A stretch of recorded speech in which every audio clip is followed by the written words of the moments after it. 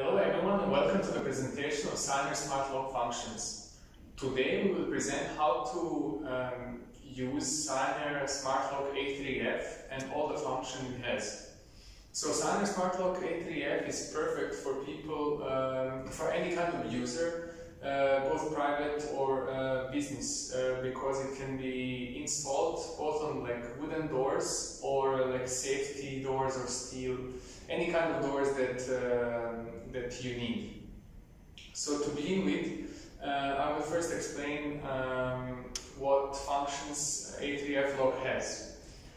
One of the functions it has is a Bluetooth e-key, where you can open door with your app by using Bluetooth settings, and you can also send an e-key to other people that you wish to be able to access to your home. Also, this Bluetooth e-key can be permanent or one-time or cyclic, depending on who you give the key to. So Bluetooth e-key is sending information to a cloud server that is further sending information to the lock for the new user to be able to open the door.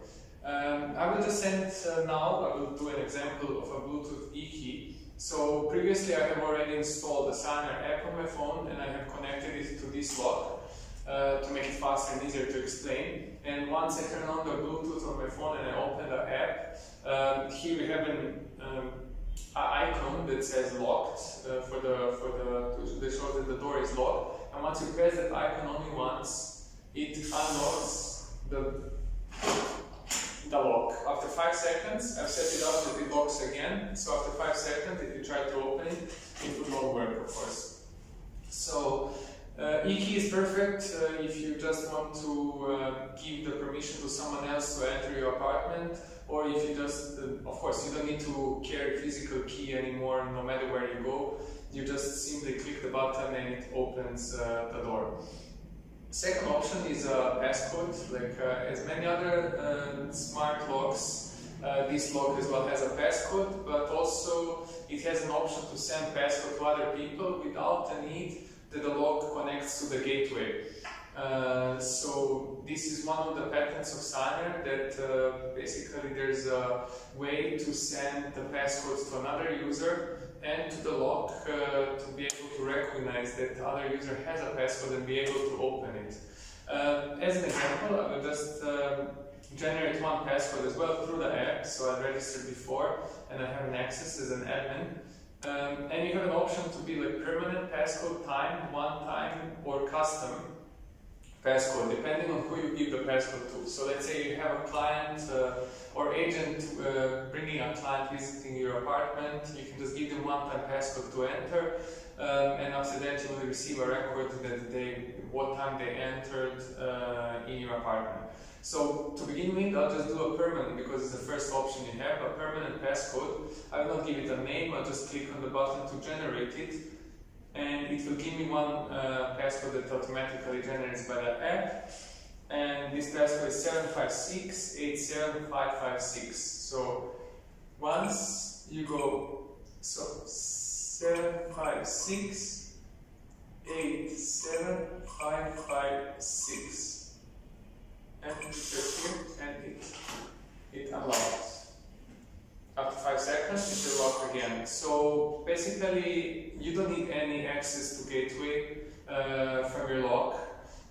You can just simply send any kind of passcode to anyone, and they will be able to enter, which is great. I mean, most of the locks now they have to be connected to gateways in order to have a communication how to give an access to open the door. So after Bluetooth e-key and a passcode, this lock also has IC card and fingerprint.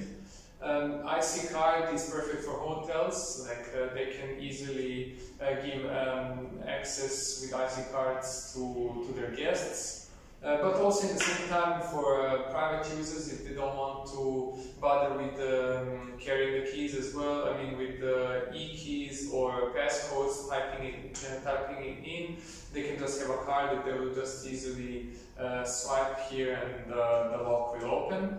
The good thing is also that this lock has integrated IC card writer, so it can write a code of a card that you later can use to access. So you don't need a card reader or card writer on the side.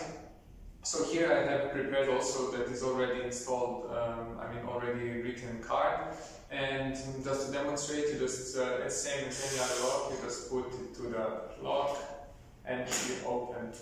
And then after 5 seconds it locks again. But the good thing is that you can also send this code to other cards. You can just write them, you don't need a card writer.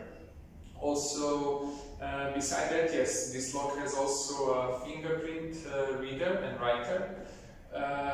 So I have set up already that this lock can write my fingerprint in order to access. There's a fingerprint reader right at the lock, and you can simply come closer to the lock, and you can see it from here.